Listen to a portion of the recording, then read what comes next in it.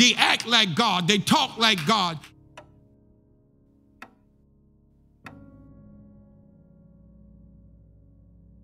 What we must understand that the bride, amen, when she becomes God, God, part of God, however you want to say it, I want to say it in a way that people don't think I'm blaspheming. But if a horse have a horse, he's a horse. And a cow have a cow, it's a cow. And if God have a son, he's a God. Because I want you to understand who you are. You're not a pushover.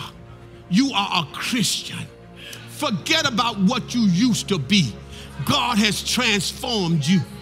Don't let the devil take your mind back to where you used to be, because that's not you.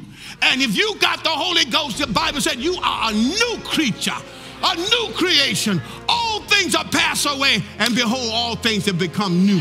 We are supernatural. We must stop being men and women, thinking like men, thinking like women. We're supernatural.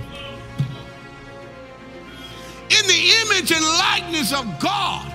Even the devil knows it. He knew Jesus was supernatural. He did say, hey, if you be the Christ, turn the stone into bread. He knew he could do it because of the God that was in him.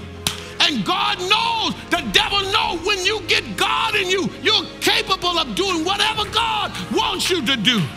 The Bible said who the word came to, he said he called them gods, and the word cannot be broken. Hallelujah. And the word has come to you.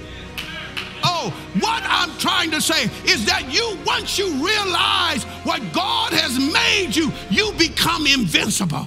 They were first called Christians at Antioch, not because of the clothes they wear. It was because of their behavior. They act like God. They talk like God. They raise dead. They heal the sick. Amen. The eyes of the blind was opened. All of those things were given to the early Christian. And if we come from the same branch, and if we are the same branch, we must produce the same thing.